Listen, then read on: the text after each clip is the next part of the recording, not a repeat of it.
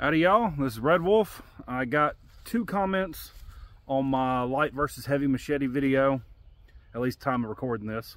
One asking about the what I believe is the Ozark Trail machete from Walmart. The other was asking about Fiskars. I could not find a 22-inch in town. I did find what I believe is the 18. Tempered lifetime. Full lifetime warranty. Didn't know about that. But I got this, and I kept everything in the packaging because I want you to know I hadn't played with anything. I just got this just fresh. I'm going to tear into it real quick if I'm lucky. Where's the plug at the end? That's a machete. Nothing going everywhere. Here's a how to machete paper apparently. Yeah, it's got a lanyard. But no sheath or anything. So right now, dollar for dollar, I was asked because this is a fairly lightweight, get some comparatives in a minute. I was asked to compare it to the Tramontina, which I will. Price range, this is in the price range of the Ontario, and I won't be a harsh judge on that. So features 18-inch blade, a little bitty finger choil. It's got a real thick grip on the end right here. Lanyard hole. It's got some proper slider stuff in there, so that's pretty good. Got a really aggressive saw with proper offset teeth. Ontario has a saw back.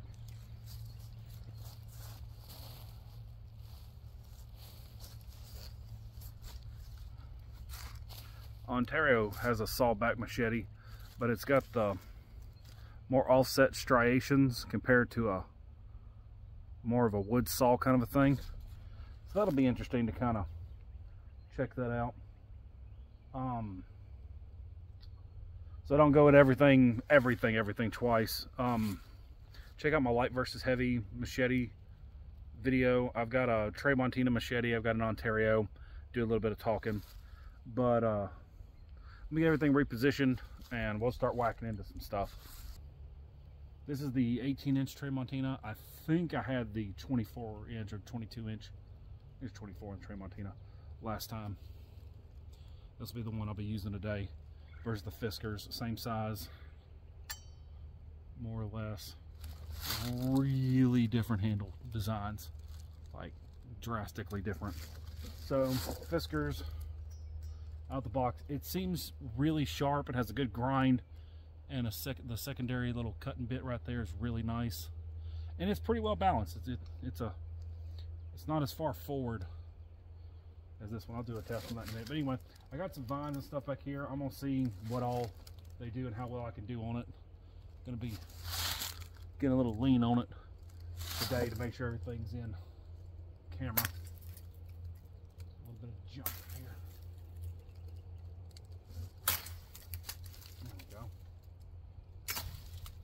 Cutting pretty good so far. I don't have any real strong opinions on Fiskars. Yeah. I've had one in the past, not long after they started selling them here in my area, and I think I had the bigger one.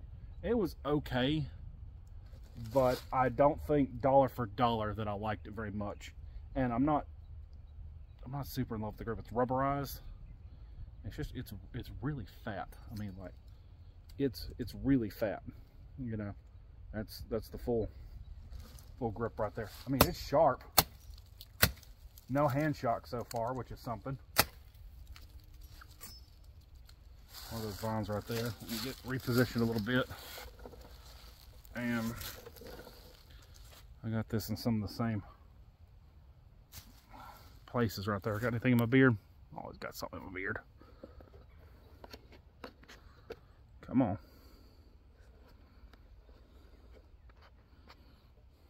Okay. You can see that, but you can't see me seeing that. So, once again, we've got little palmettos down here. I mean, it's sharp.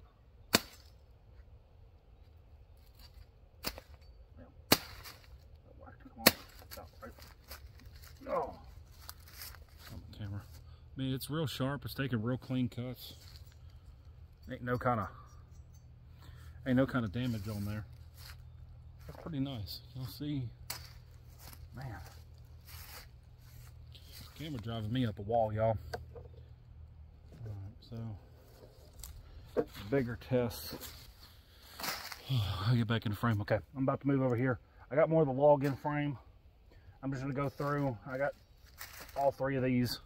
I'll just show you a quick down on them.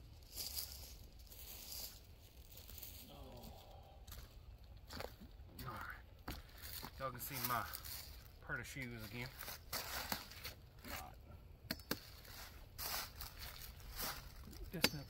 Alright. That's one. That's two. That's that big boy, don't want to pop in there. No. That's that Ontario, got that thicker grind to it. Alright, I'm gonna say we got that much of the Tramontina and that much. Yeah, that's about the same amount of travel into there. So that's pretty good.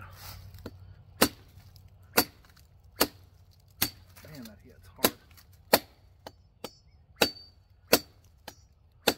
I really don't know if the sound comes through on video, but you can really tell the difference. And at least right here, it's real hard to see, but my fine edge is gone off this Fiskars. It hadn't rolled or chipped anything, but the fine edge is definitely flattened.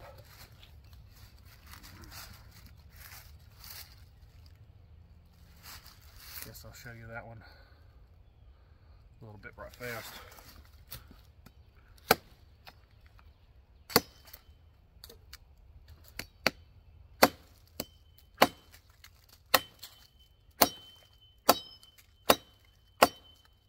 I mean, I don't know how well it comes through on camera. I'm trying to get y'all a good thing, but I mean, we're talking massive depth difference in there.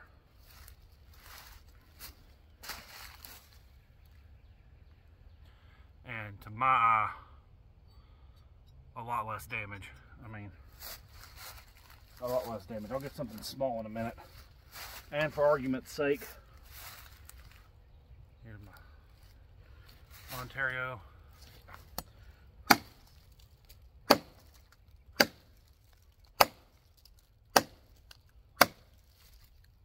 And that's already deeper than either one of those cuts. She's a mean girl. This one's carried a small amount and used almost none.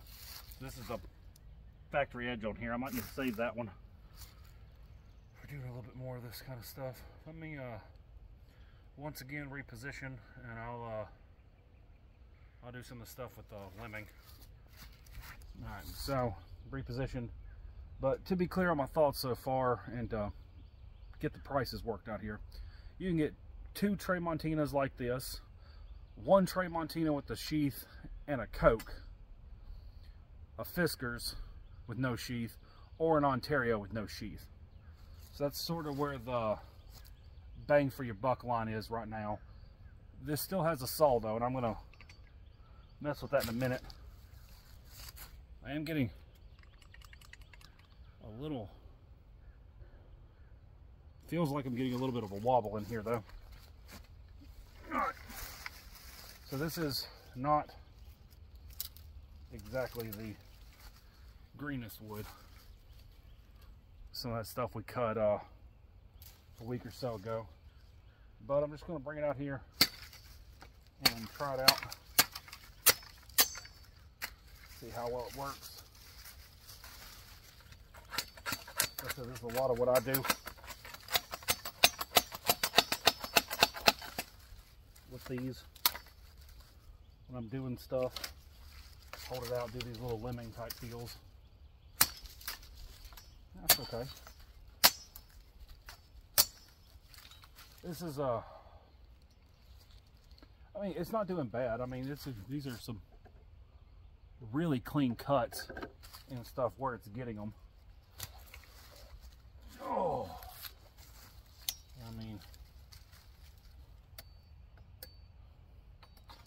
same stick, bump right there. Same token.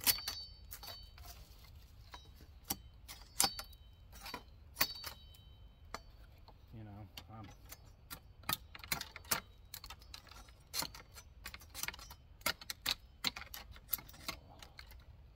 don't have quite a clear shot at that one, do I? That's clear.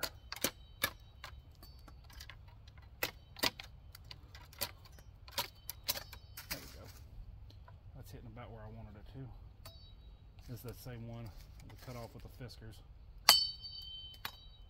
Whoop.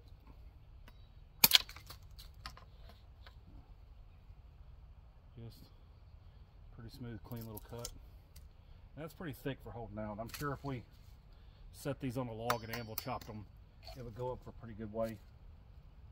I'm gonna I'll turn it back around where I can zoom in a little bit easier on it and test out the saws. I think I got a pretty good, got a pretty good spot in there. So let's start. I'm gonna go small and then I'll go big because sometimes it does make a difference. All right. What I'm gonna do is put that in right there so I had something to lever against.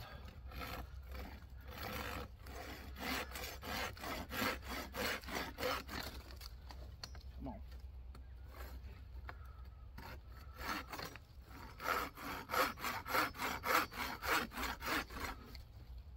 I need to find something green.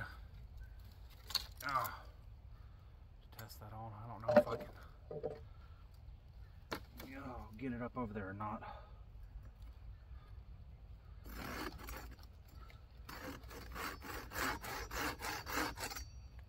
Lord. Before I get that all the way through, I just want to make a point. Well, but that would be really easy to chop through normally.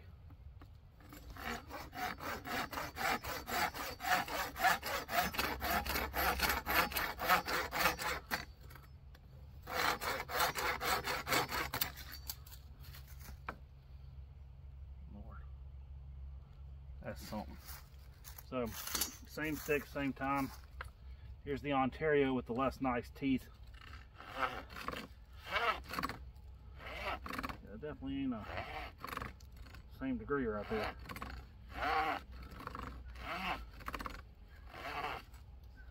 Now, what I've been told in the past is that this kind of style, which comes off their Air Force survival knife, is supposed to help tear through like the siding on like an old Huey chopper or something like that. It ain't much of a saw. It's better than nothing. I'll tell you what it's really good at. No, is as a self-defense option. Not necessarily as a sword catcher, but it does give you a little bit of stick on there, a little bit of texture, a little bit here. As a saw, it ain't much, but you can't say I didn't give you a fair test on it. I will say that this just busts through this.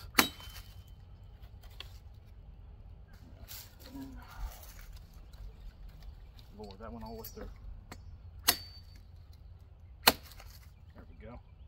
The way the grip's made right here with that swelling palm, you don't get the flick to it, and that little bit extra flick for stuff like this really makes a difference. No hand shock, but no real easy. I don't know how much that matters to everybody. And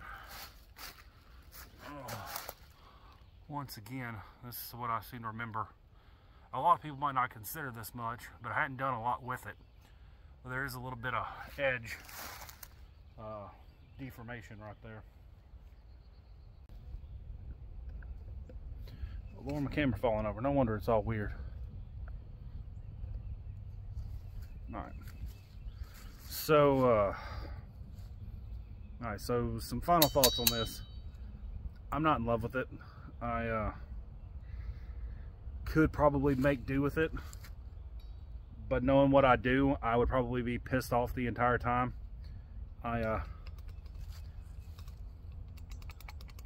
That worries me. It looks like it's got 2 pins, at least with this model, holding in the handle. And I can see that one right there wiggling a little bit. It may be secure, but it's not stable. I don't like it. I don't like it. I don't think it's going to cause any major issues. And I think for what most people expect for a $20, $30 machete or farm tool, they're going to go out and dog this and not have a problem with it. For a one tool option, bang for your buck kind of a thing, I would probably buy a Tramontina or two. The edge holding potential is, or the edge holding capability seems to be a little bit better here. It's cheaper. I think it cuts better. And I don't know how much more there really is. I really don't know how much more there is to say on it. I don't think there's any real advantages. I mean, you could probably buy this and then buy a cheap folding saw. I don't think you can quite get a Baco anymore, but you can get you a Corona or something like that from the store where you would normally get a Fiskars, and get you a decent bushcraft pruning. I mean, you probably get a buck saw somewhere close to that range. Not against Fiskars, again, they're all right. If you're stuck with one, it's fine. I can't quite give it the Redwolf thumbs up, you know. I hope that whoever sent me the thing, I'm really bad with names, but something else you want me to test on it, you want to give it another try, anything like that, let me know. I'll be happy. You know, as always I say, hit me up in the comments. I'm pretty amenable like that. I guess that'll about do it. Till next time, Redwolf signing off. Y'all keep up the good fight.